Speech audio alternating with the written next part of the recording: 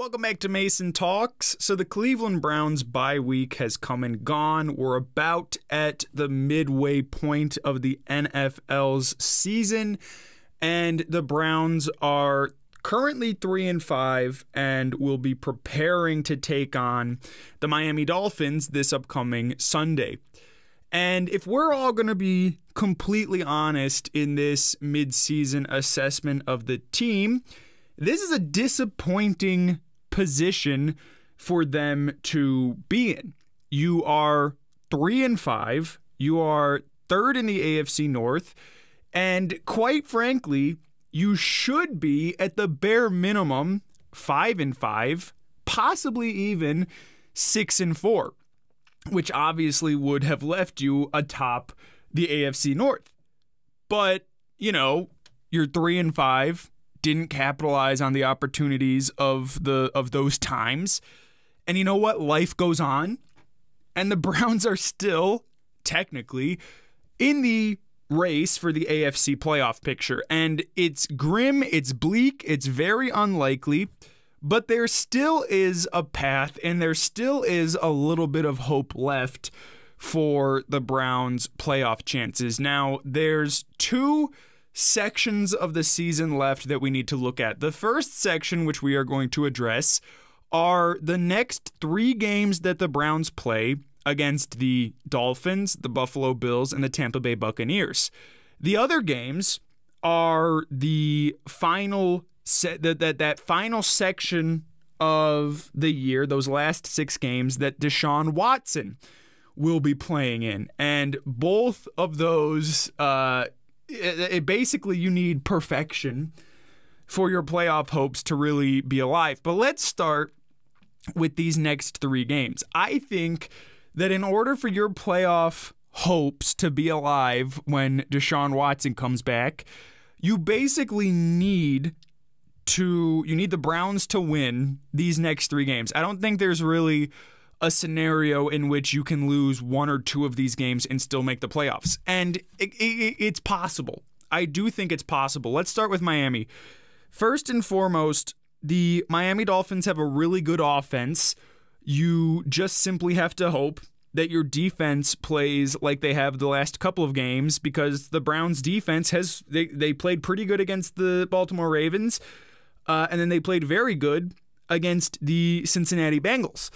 And, if they come out of the bye week refreshed and continuing that sort of streak of good play, I think you can slow down the Dolphins' offense enough. And the last couple of weeks, Miami has really struggled stopping the run. In the last, I think it was 2 or 3 weeks, they've been averaging 140 rushing yards given up to opposing teams per game.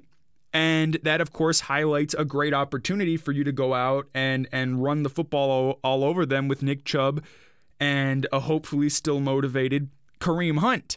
So if your defense plays really good, if you run the football a ton and stick to your game plan, and if you get a good Jacoby Brissett game, which is key, I think you can beat the Miami Dolphins. That obviously is the first starting point that you have to hit. Then comes Buffalo. And listen, I'm not going to deny the Buffalo Bills are an absolute juggernaut. They're the best team in the AFC, I think, by a wide margin. The question is, the one question that all Browns fans should be watching is, how serious is the elbow injury of their starting quarterback, Josh Allen? He has an elbow injury, which I believe at this point, Sean McDermott, their head coach, has listed him as day-to-day. But they haven't really given a firm timetable as to how serious that injury is and how long he's going to be out, how long he'll be unavailable to play. So, Josh Allen could very well be suiting up for the Bills this coming Sunday. Or there could be a scenario in which he has to miss a couple of weeks. That is the scenario that the Cleveland Browns need to be hoping for. And obviously, you never want to see anybody injured, whatever, the whole, big injury spiel. But if the Browns were playing the Bills led by Case Keenum as opposed to led by Josh Allen, their chances of winning that game would be significantly higher. And, I don't want to completely discredit the team. They're obviously very good. They have a very good defense. They have a lot of offensive weapons. And we saw last year with Case Keenum being our starting quarterback that dude can win games when he has a good team around him. So obviously it's not like it'd be a walk in the park. But I think the Bills go from being a juggernaut to at least somewhat beatable if Josh Allen isn't playing. That's a key game you basically have to win. And then you play Tampa Bay. And, honestly, Tampa Bay has been mediocre all season. They just won their past game against the Los Angeles Rams, basically on a miraculous Tom Brady turn back the clock game-winning drive where Brady led the team down the field and they scored a touchdown. But honestly, outside of that, the Buccaneers have been mediocre, and I think that they are a team that the Browns could absolutely win. Now, that being said, I thought the same thing about the Jets. I thought the same thing about the Falcons. I've thought the same thing about a lot of teams. I thought the same thing about the Patriots, and the Browns basically proved me wrong in every single one of those scenarios. So this is a beatable team. I think that at this point in his career, Tom Brady is a beatable quarterback, but you'd have to go out and get the job done. So right there, if you can follow that game plan and get those 3 victories, you'd get yourself back up above 500. You'd be 6-5, and then you would be handing the keys over to Deshaun Watson.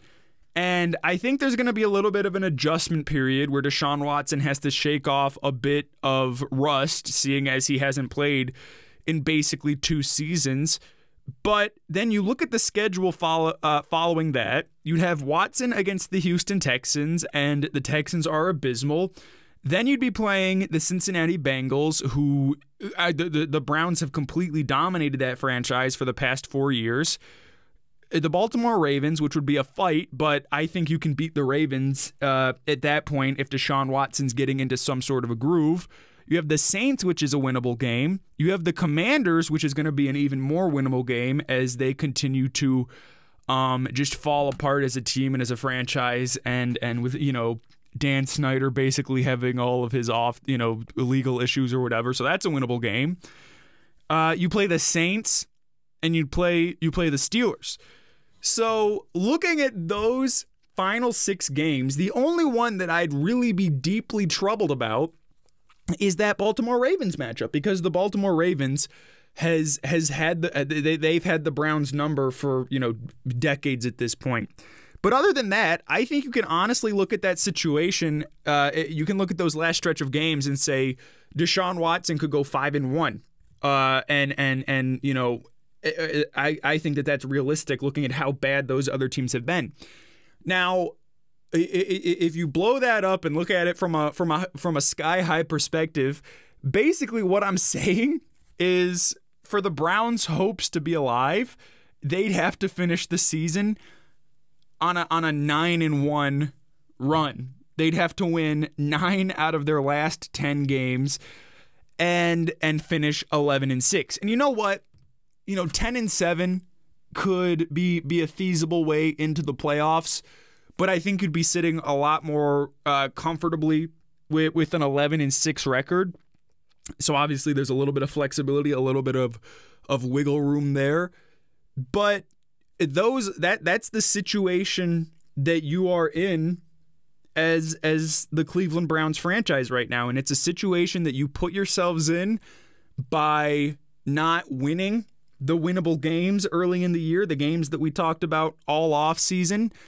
So it's a difficult scenario, but I still think that there's a path that this Browns team can follow to make the playoffs. I mean, we've seen crazier things in the past. We saw back in, I think it was 2019, 2018, the Colts, who were led by now their former head coach, Frank Reich. They started the year like 1-5 and then went on some crazy run to make the wild card. Like, we've seen crazier things happen in the NFL. But this sure would be something of gigantic proportions for the Browns to pull off. So basically it just starts looking at this one game at a time, and I'm sure that's what they've been talking about in Berea. I'm sure that's what Kevin Stefanski's been hammering into these players' heads all the last couple of weeks is you just got to beat Miami, and then after that you just got to beat Buffalo, and so on until Watson comes back, and then you just continue following that path. So it would be an incredible thing to witness, this Browns team going 9-1 or 8-2 down the stretch. But that's basically what it would take at this point for the Browns to make the playoffs. Let me know in the comments, do you think it's physically possible for this team to make the postseason? Thanks for listening to the Mason Talk Sports Show. I will see you in my next episode. Goodbye.